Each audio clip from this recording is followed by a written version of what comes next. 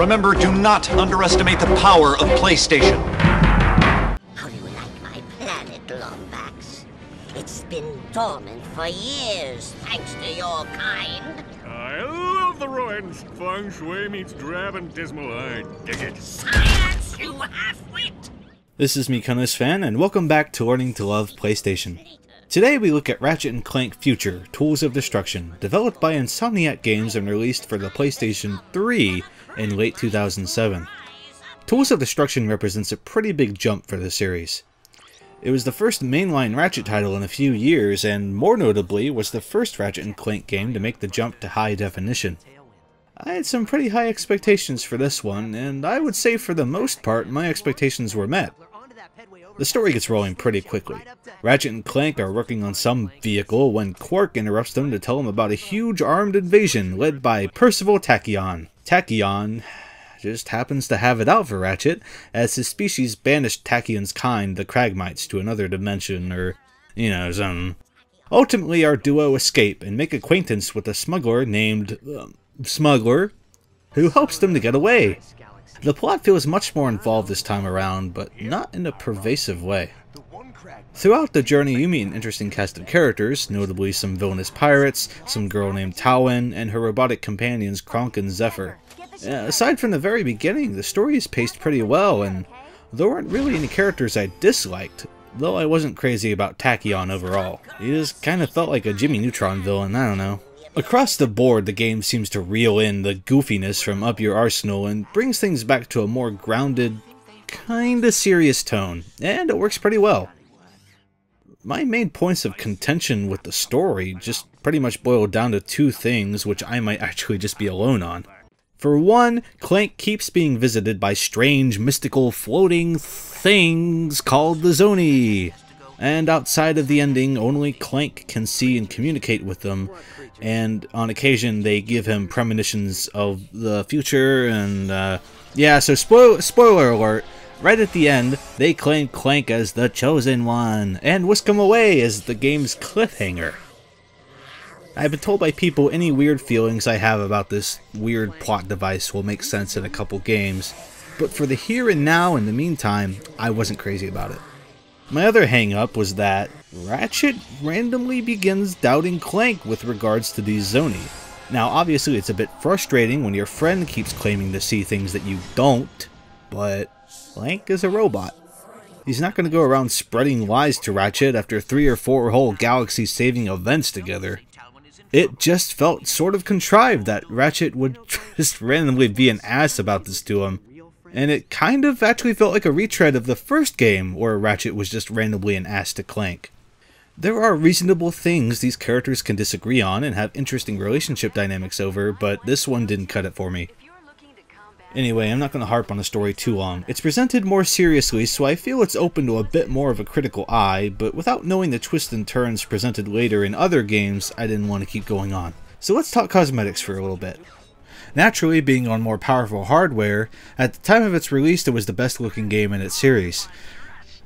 The environments are interesting to look at, and some of the animations on the enemies are really nice. This game was consistently delightful to look at. I just wish the game wasn't so dark at times. Oof.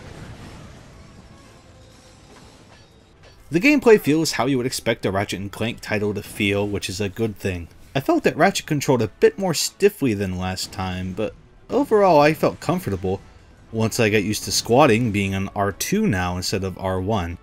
I'd say, side by side, I actually kind of preferred the way Ratchet felt in Up Your Arsenal, but it's still pretty good here. In terms of game structure, I'm very relieved that it feels more like a sequel to Going Commando than Up Your Arsenal.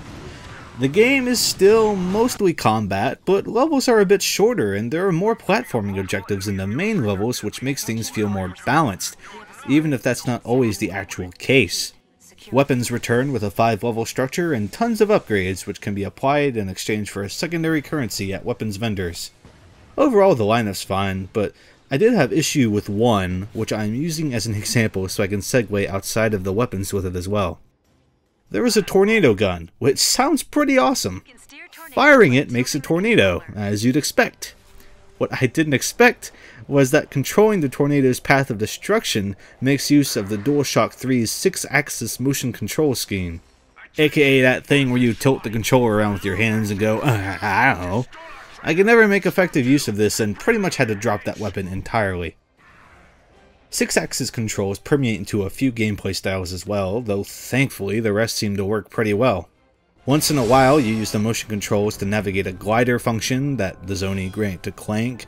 In another you disguise yourself as a pirate in an alternate take on the Tyrannoid style from Ratchet 3 while dancing. And other times you'll guide a laser to destroy walls. It's all rather forgiving, and while I feel it kind of took me out of the experience from time to time, it was never unwieldy, aside from the tornado gun, of course. The last notable usage of 6-axis is in the door puzzle minigames, which this time have you tilt a board to maneuver a ball around to help you connect dots. I wound up liking this, and it mostly gave me a fair challenge. However, the board is kind of at a weird perspective, and when I moved my controller forward to tilt the ball up, I never really felt like I was actually tilting forward in game, despite the ball performing as it should. I don't know, that was just probably me. Also of mention is that space flights return, and are now on rails, making them more mindless but ultimately more enjoyable in my opinion. Not too much to say about these. You dodge shots, fire shots, make it to the end. They're a nice little break here and there. Solo Clank gameplay returns yet again, with some welcome shakeups as well. He still runs around with basic punches and platforming, but is assisted by the Zoni to replace the little robots from the past games. While this mostly tends to play out almost exactly the same, with you going to certain points and commanding the Zoni to perform contextual basic tasks, you gain the ability to slow down time and generate a floating platform under yourself, which makes things a little more interesting. I don't want to say these sections feel like an afterthought in the series, but by this point they certainly pale in comparison to Ratchet's core gameplay.